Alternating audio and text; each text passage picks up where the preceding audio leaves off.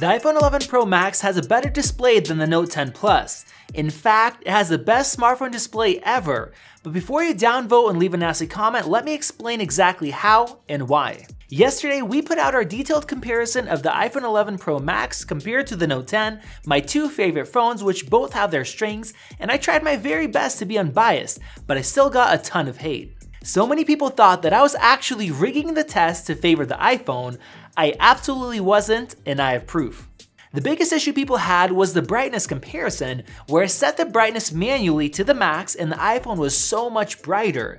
Now I knew that Apple really stepped up their display game with the iPhone 11 Pros, but I thought that they had just kind of stepped up and finally reached the level of the Note 10's and the S10 Plus's displays. That's why I was so shocked to see how much brighter it was, just as shocked as you guys were. And so I spent about 5 minutes going through every single setting to make sure that there wasn't any power modes or any other software limiting the brightness, and there wasn't. It was actually set to plus 10% brightness in the settings and in the high performance mode, but we were still seeing a huge difference. So after seeing all of the comments, we decided to investigate further and see what was causing this. We started to redo our testing and made sure that the Note was charged, and once again the power settings were set to full performance. I turned off the auto brightness and set both to the max.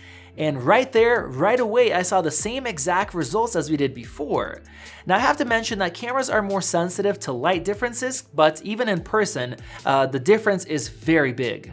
As I was testing, I turned off the display of the Note 10 and turned it back on, and right then, my eyes caught something. The Note 10 started off being fairly bright, and then almost instantly it dimmed the display even though it was manually set to the max, whereas the iPhone stayed consistent. This had me thinking, what if the Note 10 can't run anywhere near the full brightness if there's a lot of bright content on the display? To test this, I found a wallpaper designed for OLED displays that is mostly black. As you can see, the iPhone is still brighter, but the results are much closer than before. Next, I opened up YouTube in the settings page where dark mode is enabled, and then now they are actually closer, but the iPhone is still a little bit brighter. And to test this further, I decided to play back a Netflix HDR video, and interestingly, when the video is paused, the white controls are actually slightly brighter on the Note 10. But as soon as we start playing back content and there's more bright areas, the iPhone has a sizable lead. I've previously heard that it's best to keep your phone in auto brightness, as many phones can actually get brighter that way if you're in direct sunlight. So we headed outside and I opened up The Verge, which has a dark design, and I scrolled to fill most of the display with black. So with auto brightness on and this method where the sun is just banging on the screen, the Note 10 was actually very slightly brighter than the iPhone. So we have our answer. The Note 10 Plus does have a display that is capable of the same 1200 nits as the iPhone, but the times that it can actually get that high and sustain it there is quite rare.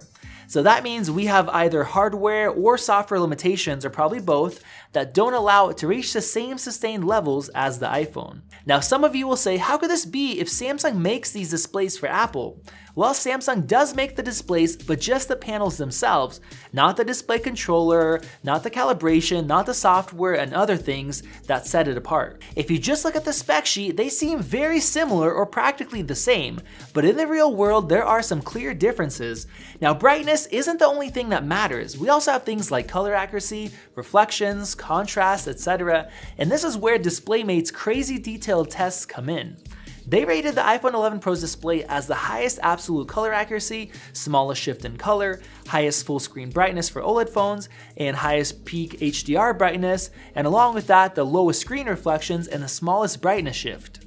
Taking a deep dive into their results, I once again found validation for our first comparison. They say that the Note 10 produces 410 nits when maxing out the brightness in manual on a white screen compared to the iPhone's 770 nits. And for a more normal average use case of 50%, the Note 10 has 465 nits compared to 821.